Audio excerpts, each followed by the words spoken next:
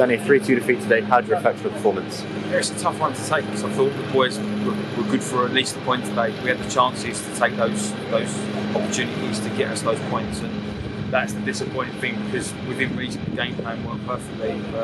But switch off from a corner, and I thought we went a little bit too early, a little bit gung-ho too early, which left the space for Roberts.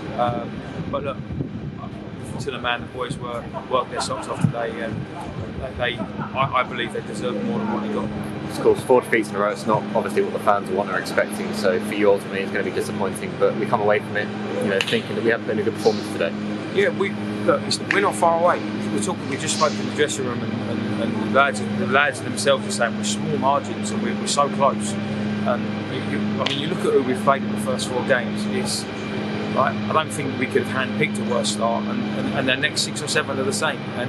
But with no one's smashed us, no one's beat us comfortably. We've been in every game, and those small margins are the things that we've got to be better at and eradicate the mistakes, and so they'll be fine. This team will be fine.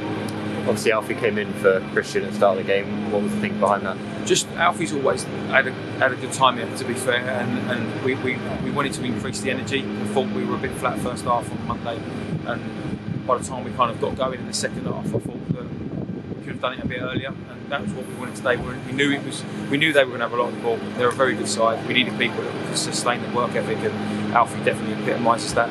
Because of course, with the fans they have here, it's a big crowd, a big atmosphere to deal with, and we're in the game for a majority of it, and to find ourselves behind from Carl was a bit of a sucker punch, really. Yeah, because we just got them turning. We knew that if we delayed them or we stopped them from playing how they wanted to play, the fans would start to turn, and they did. You could hear some boos coming out of the crowd and stuff. So, and you know what? Credit to the boys, because we conceded the goal and we could have quite easily melted, and we didn't. We got ourselves back into it, and we'll value for our lead, I believe, once we score. Another goal for Corey as well. It's good for him just to get on the score sheet just before half time. Yeah, look, I think we know he can finish, and I've already alluded to the fact that he got a little word in his ear from me when he had a couple of chances in the first half that he didn't take, and he's like, you owe us, and there's a few out there today that I think they owe the lads a goal because we had the chances to score to get at least a point in the game. And they doubled it again just after half time with a well-taken finish after Carl Cameron's mistake.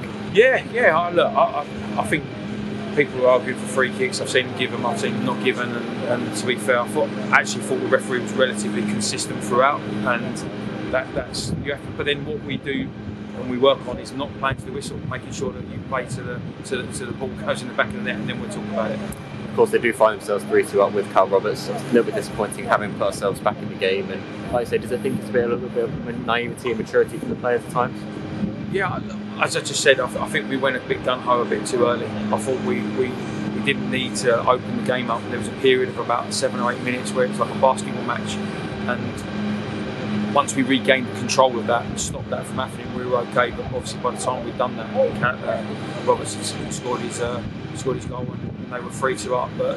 But some of the players on show today were outstanding for them, and to contain him as long as we did, I thought was a credit to the lads because they worked themselves off. And Was comes on for his debut and could have sealed it with a goal. Should have scored, and that's him. He knows he should have scored. He had two attempts at it, and then Jacob should finish as well. So look, he's just come back in. It's going to take a little bit of time for him to get himself back into the swing of things. But there's a lot of positives from today. And of course, we look ahead to the next game against Solihull at home next week. Yeah, and as I said, we just said in the dressing room, you perform like that week in, week out, this team will be fine. I know it's all doom and gloom in a minute because we lost 4 games. There's 42 games to go. I think we need to relax a little bit. Look at who we've played. Look at the fact that we've been in all these games. The investment that's been made by those clubs, and the fact that they've got a group of players here. We've got a group of players, young players. We've got academy boys making debuts against Notts County and coming on and affecting the game. We've got a squad of players that we're only going to get better. And as I said, I'm not worried about it. The points will come.